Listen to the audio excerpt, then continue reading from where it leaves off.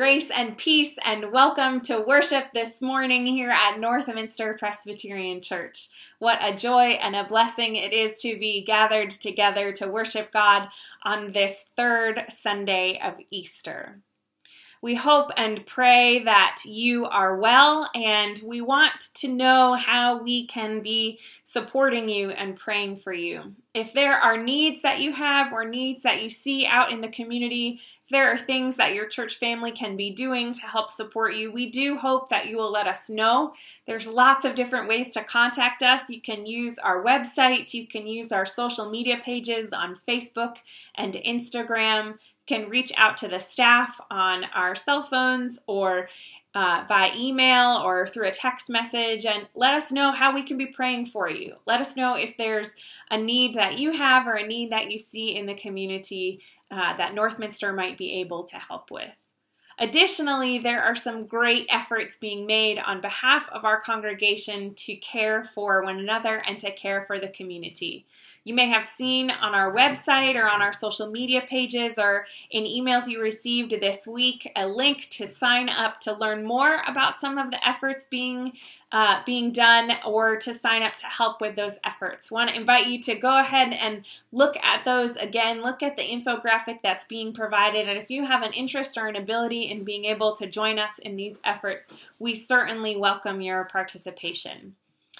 This evening, Sunday, April 26th at 5 p.m., our session will be meeting via Zoom. The elders are looking forward to gathering together to be about the business of the congregation.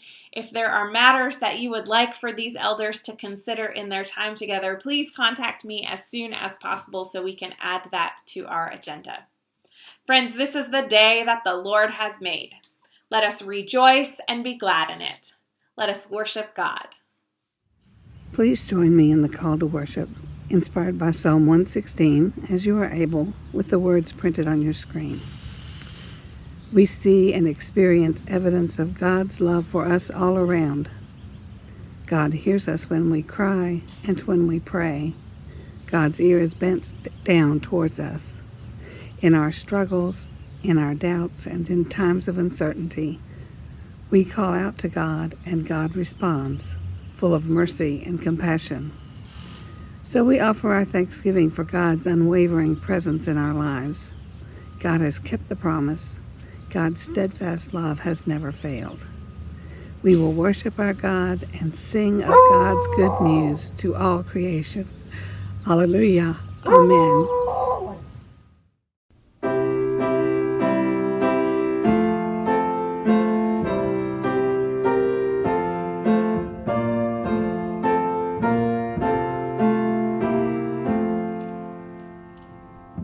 Blessed be the tie that binds our hearts in Christian love, the fellowship of kindred minds is like to that above. Before our Father's throne we pour our ardent prayers, our fears, our hopes, our aims are one, our comforts and our cares.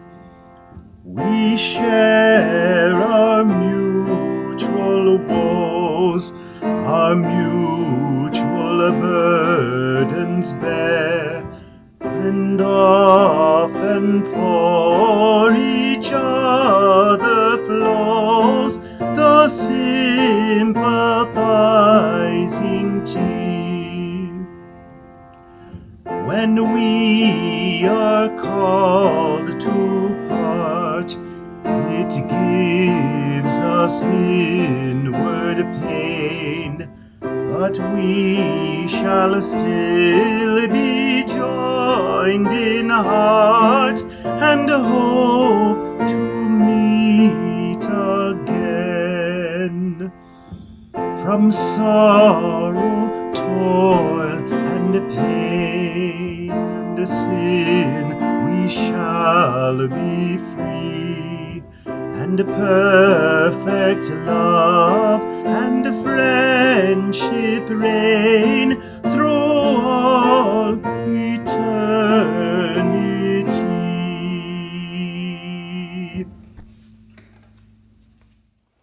Good morning, Northminster. Please join me in the call to confession. Even when we hear the good news of salvation and restoration, we are sometimes still reluctant to believe. We know God to hear our prayers, and we still choose to remain silent. God offers us a new life, and we are reluctant to let go of the old life. Let us take a moment in silence to consider what we have been holding back, to confess to God and to one another the opportunities we have missed to share the good news, and then let us join together in this morning's prayer of confession. Let us pray. Gracious God, we have prayers to offer and words to speak, but sometimes our actions do not fall in line with our words or our prayers. Forgive us. Even though your grace abounds for all creation, we try to restrict it from those with whom we disagree. Have mercy on us. Through the power of your Holy Spirit, empower us to act as Easter people, who know of your resurrection power, who receive your abundant love and radical hospitality, and share it with all creation, without hesitation. This we pray through Jesus Christ, our crucified Savior and resurrected Lord. Amen. Oh, what goodness abounds! We worship a God that loves us beyond measure. Our God conquered death and brings hope, healing, wholeness, and abundance to this world. We are united together, siblings in the family of God, and we can rejoice, for in Jesus Christ we are forgiven. Alleluia. Amen. Let us live out this assurance, this promise and ritual. Grateful for the promises of joy and of peace, let us share that peace with one another. There is no right or wrong way to share God's peace. It is more than a greeting, but a ritual we practice to celebrate the assurance of our forgiveness and the opportunity to share that peace and that forgiveness with others. May the peace of Christ be with you. And Jesus said, "Let the little children come to me, and do not stop them." Good morning, everyone. I am so glad that you're here. I'm glad every week that we are here and that we get to share this time together using these screens and these microphones and all the things that keep us connected. Now, I don't know if you got a chance to see it yet, but this weekend, Miss Julie shared a video with us all, and she taught us how to make pinwheels. I think it's a really cool craft, and you can get an adult's help to make your own pinwheel using Miss Julie's instructions on our YouTube channel or on our page on Facebook. Now, the reason that she wanted to show us how to make pinwheels is because they remind her of the Holy Spirit. Have you heard of the Holy Spirit? I think you probably have. That's God moving in our lives. That's what the Holy Spirit is. See, like she said to us in that video, the Holy Spirit is sort of like the wind sometimes. That's how we can understand the Holy Spirit. We know that the wind is there, but we can't see it. Watch, like, you can't see that. I'm blowing, you know I'm blowing, but you can't see. I can blow as hard as I want. And it's still, you just can't see it. But with a pinwheel, oh, you can see that the wind's there because the pinwheel moves. You can see the effects of me blowing. So the Holy Spirit, as Miss Julie taught us, is sort of like the wind. We know and believe that she is there, but we can't see the Holy Spirit. But we can see how she moves in our lives because we see God helping us and showing us things and blessing us every day. Isn't that such a cool craft to remind us of something so cool and so important? I think so. And while pinwheels remind Miss Julie of the Holy Spirit, I want to share with you that Miss Julie actually reminds me of the Holy Spirit herself. See, I believe the Holy Spirit is God's helper to us, and Miss Julie helps me so much. Without her, I would never be able to have made this pinwheel or any of the really cool crafts that she's made and taught us how to do back when we weren't doing this online and we were in church, and while we're doing it now. She helps me, and that reminds me of the Holy Spirit.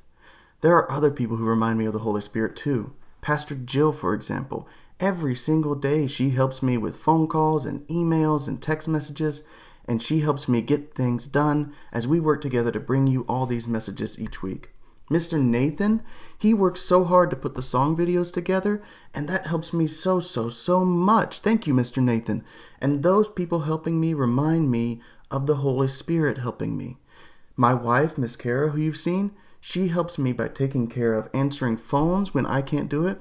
She takes care of Toby. She takes care of me in so many ways, you guys. And I could never do what I do without her. And that reminds me of the Holy Spirit too. There are so many people watching this video with you right now at the same time that you're watching it who help me and help each other. And that reminds me of how the Holy Spirit, how God helps us. I love that I get to have those reminders, and I hope that I remind people of the Holy Spirit too, just like this little pinwheel. I hope that you can think of some people who help you, and I hope you can think of some people you can help this week. And I hope those remind you of how God, the Holy Spirit, helps you. All right, thank you so much for listening. And don't forget to make a pinwheel and show us.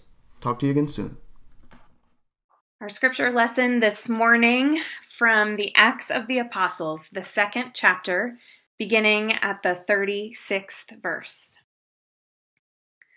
Therefore, let the whole house of Israel know beyond any doubt that God made this Jesus, whom you crucified, both Lord and Messiah.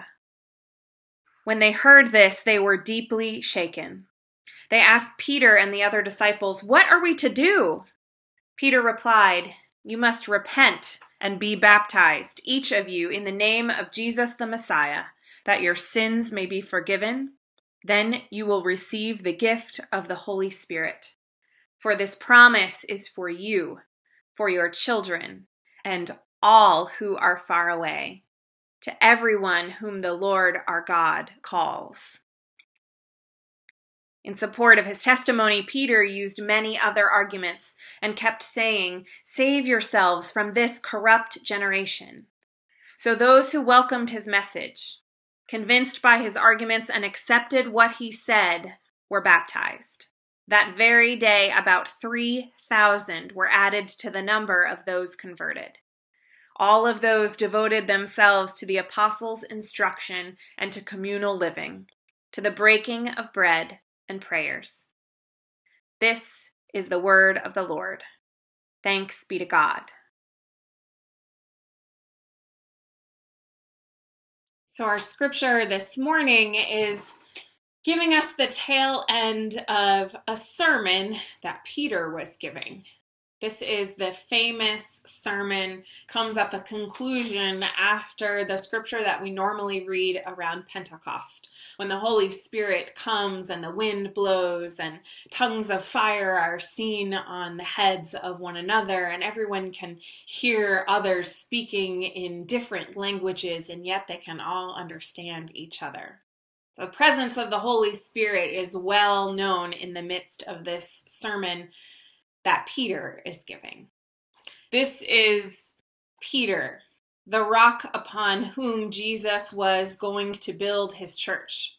This is the same Peter to whom Jesus said, "You're going to deny me 3 times. And Peter said, No. That wouldn't happen.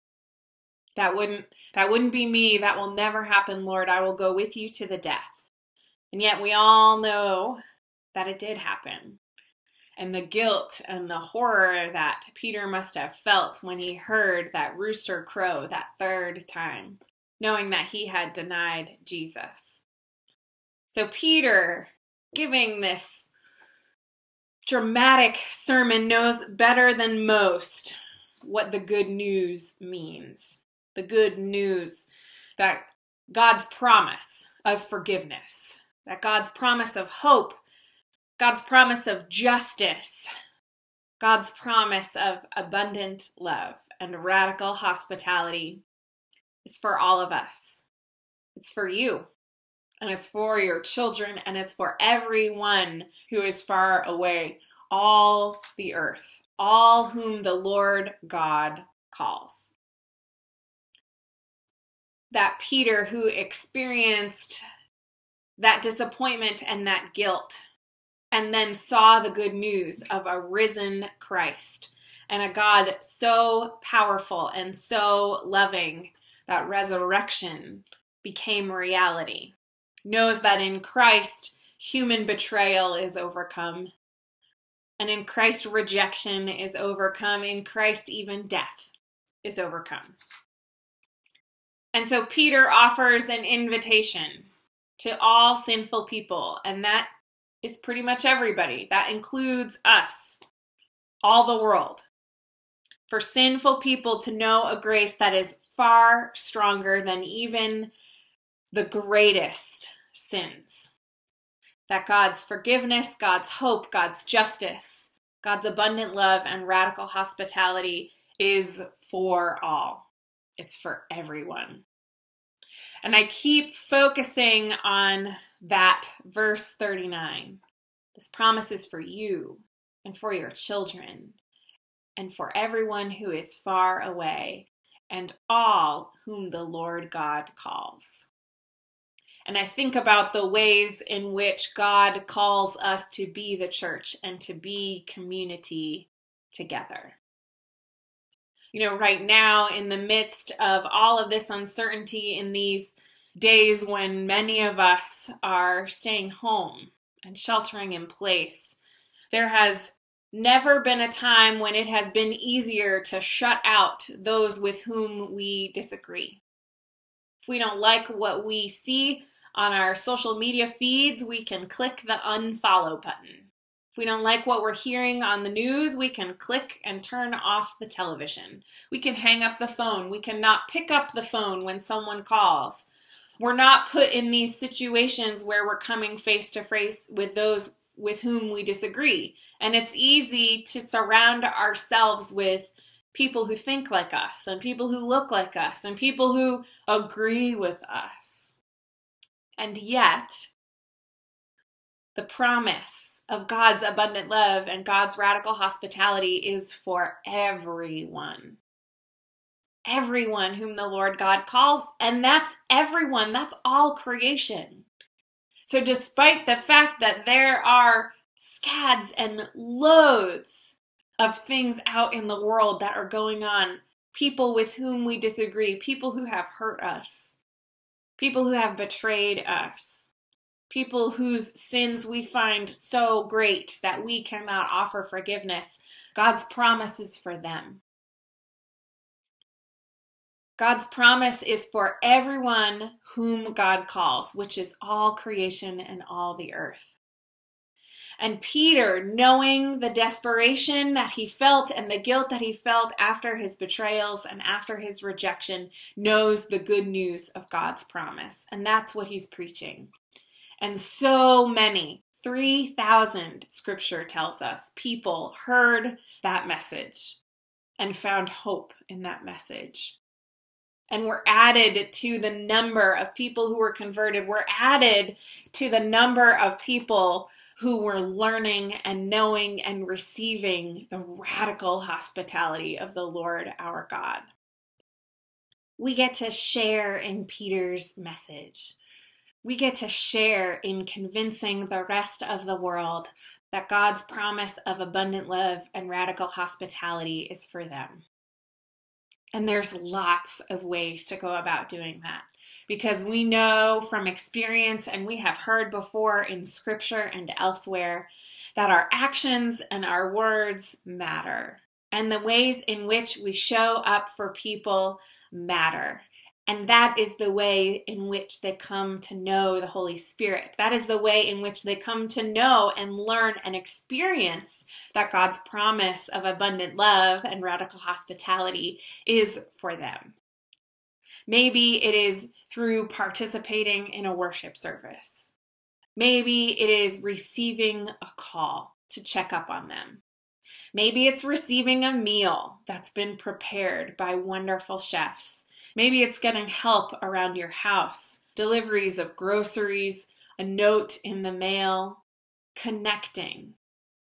One of the things we hear about from Peter's sermon is this encouragement to be baptized. And we know that in baptism, we become a family. Baptism is the sign and the seal of the covenant of grace with God and Christ as our brother, connected and unified together with one another.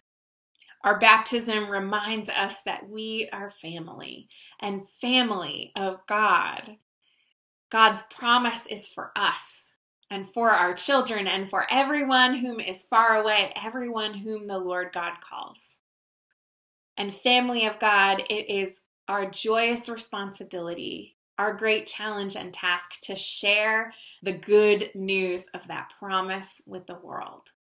So as we go about our lives, maybe rather than shutting out everyone with whom we disagree, maybe rather than shutting ourselves off from the things that scare us or the things that challenge us, perhaps we take the opportunity to be reminded of the greatness of God's promise, of the greatness of God's love and hope that was stronger than human betrayal, that was stronger than rejection, that was even stronger than death.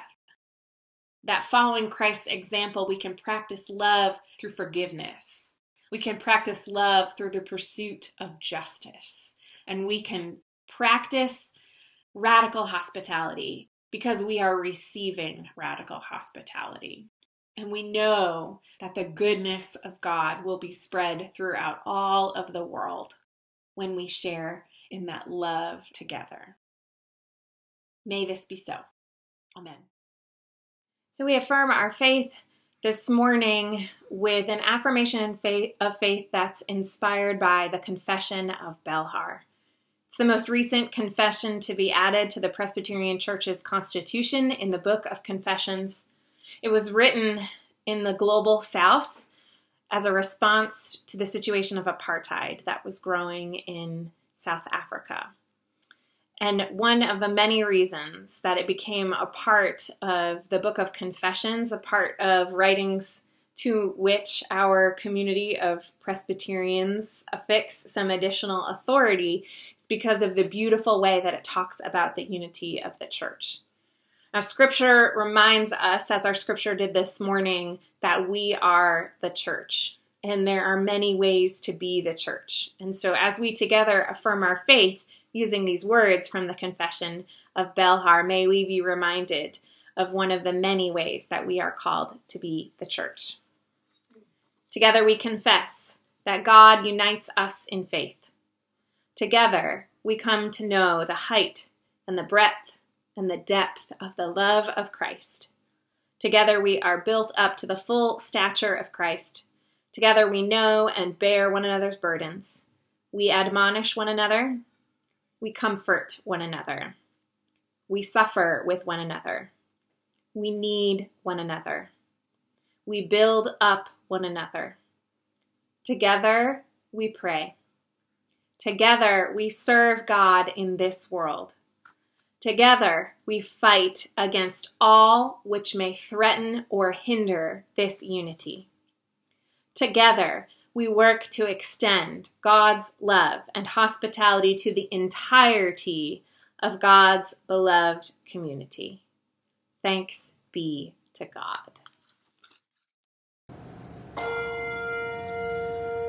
Who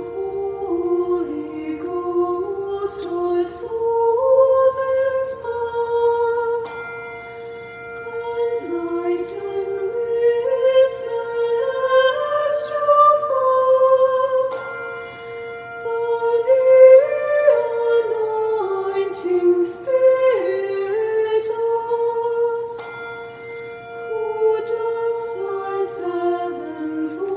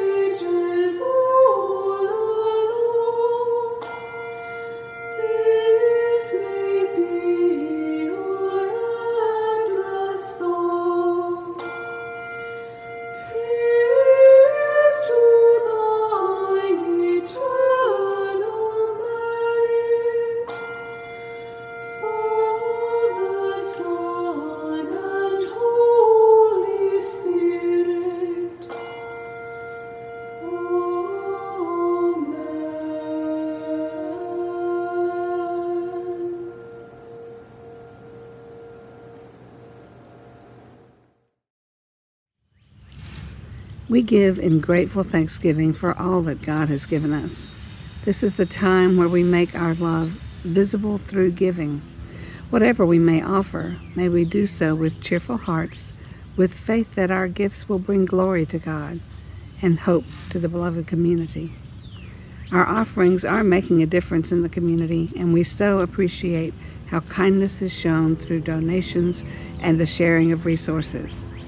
If you are able to do so, continuing your financial pledges and contributions is extremely helpful. These can be mailed to the church, donated through the PayPal link on our website, or by arranging a direct debit through your financial institution or with our church office. You're welcome to call the church office if you would like assistance. We give thanks for you and the outpouring of grace and compassion being shared. The blessing of our unity in Christ is that we know that it is God who makes us a family. And our family loves one another, and we pray for one another, and we rejoice with one another when there is rejoicing to do, and we stick with one another when hard things come. And the beautiful thing is that we know we can do all things through Christ, who gives us strength, and that means we can do hard things. And some hard things look like staying home and not being able to gather together with our loved ones, not being able to experience the world the way we thought or to have our expectations met. And sometimes hard things look like lost jobs or death or grief. It may look different to many people, but we can do hard things because we are a family, because we have Christ who is giving us strength, and through the love of Christ we have one another.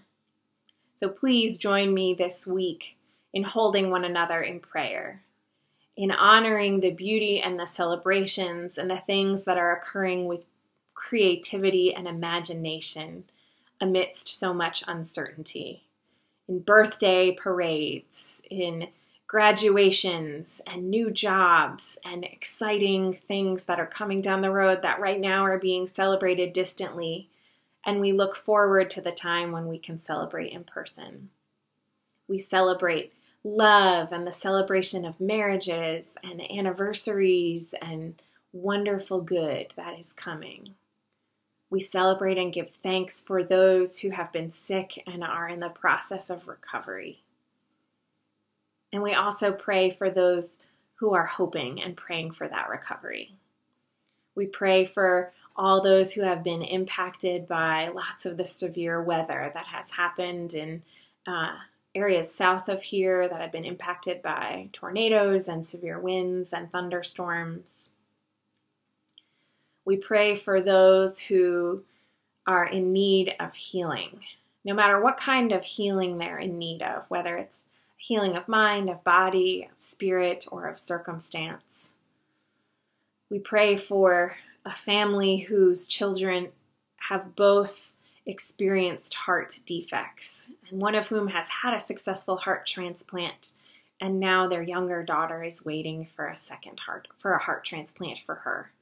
So we pray for safety for the family, we pray for the daughter, we pray for whomever would be donating such a heart. We pray for the doctors and the nurses and all those who are providing care for this family. We pray for our friend Virginia, who is going through treatment and is preparing to have her bone marrow harvested. And we pray for Michael as he cares for her, and we pray for all of the doctors and the nurses and everyone who is contributing to her care. We give thanks for our incredible and amazing healthcare workers, for all of those who are on the front lines, who are putting themselves at risk to care for others. We give thanks for healthcare professionals, for doctors and nurses and technicians.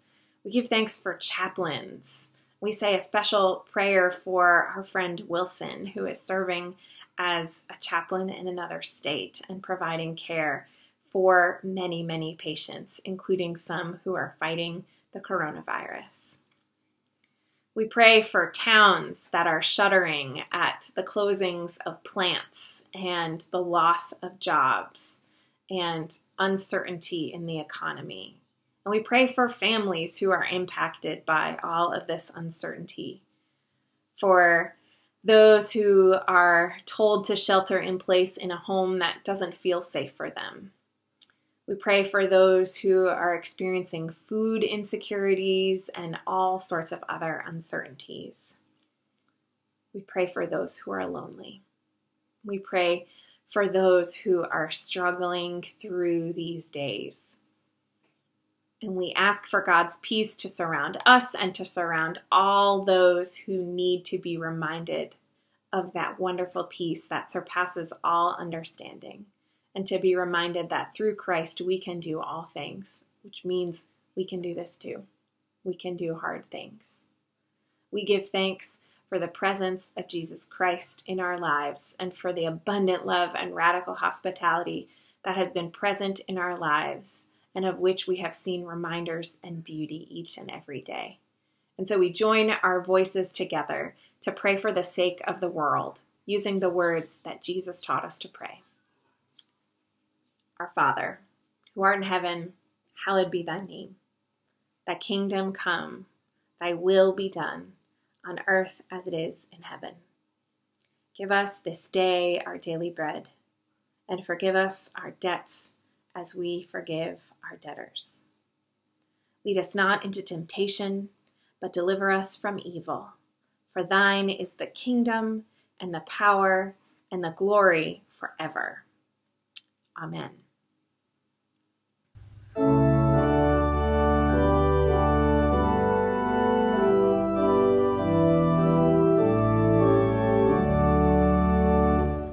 The church's one foundation is Jesus Christ her Lord.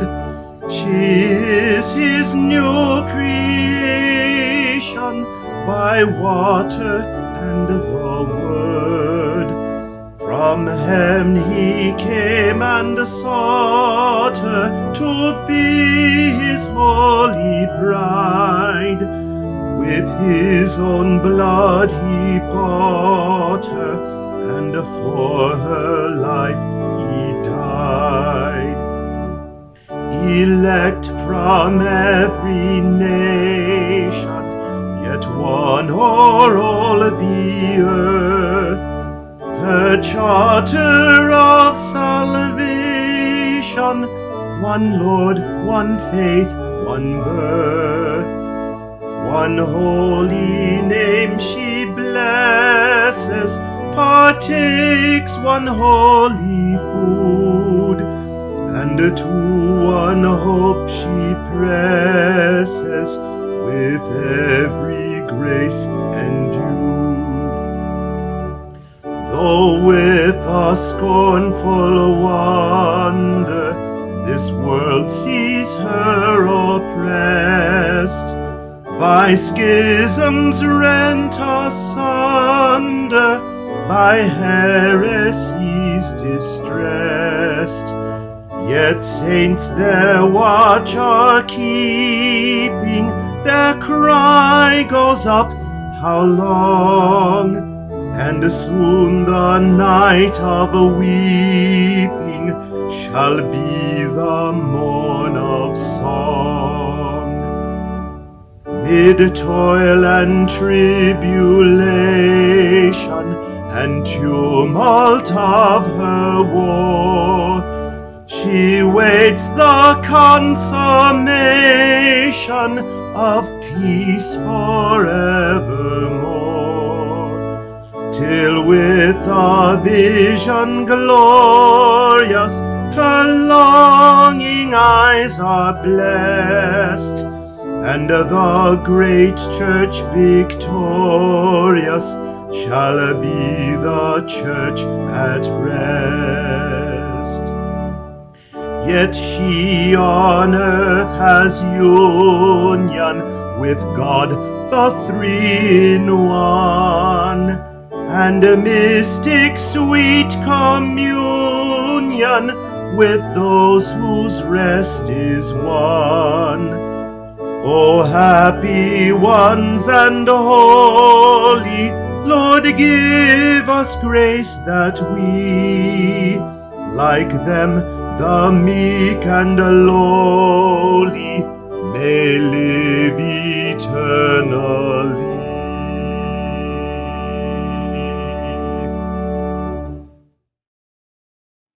Friends, as we move to close our time together this morning, I want to remind you that you are invited to join us on a Zoom call immediately following the end of this broadcast with a link that's about to be provided for you. It is always a blessing to be able to see one another's faces and hear one another's voices and share in a few moments of fellowship after worship is over. I also want to remind you of this very important truth. The promise of hope, the promise of joy, the promise of God's abundant love and radical hospitality is for you and for your children and for those who are far away, to everyone whom the Lord God calls.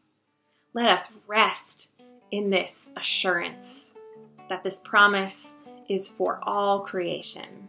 And let us live out that promise with our words and with our actions and with the whole of our lives. In the name of God, our Creator, our Sustainer, our Redeemer. Amen, amen, and amen.